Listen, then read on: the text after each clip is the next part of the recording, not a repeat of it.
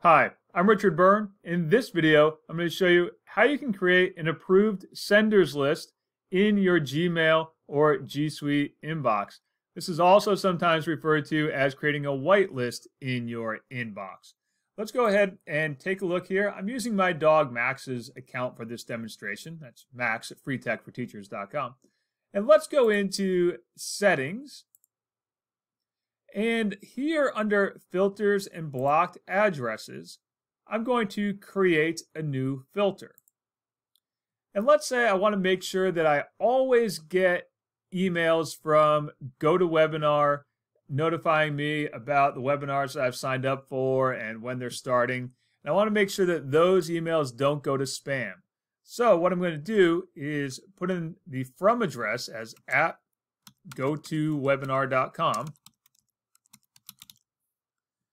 And then select Create Filter.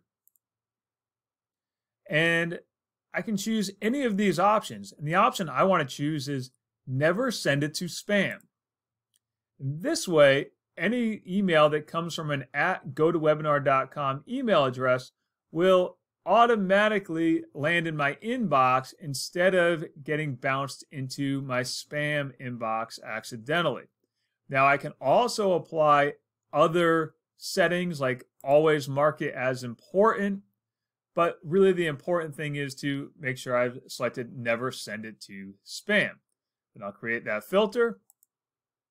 And now any new message I get from at gotowebinar.com is going to land in my inbox and not in my spam. And I'll also have it marked as important. Now you can do this from multiple addresses. So if you want to create a new filter, and perhaps I want to make sure that any email that comes from, let's say, at convertkit.com doesn't go into my spam, I'll again create that filter and say never send it to spam. Now, you can also do this for specific email addresses and not just for domains. So let's say I'm having trouble for some reason. Emails are ending up in spam or ending up in a social filter or a promotions filter instead of in my primary inbox. Well, let's go and create a new filter.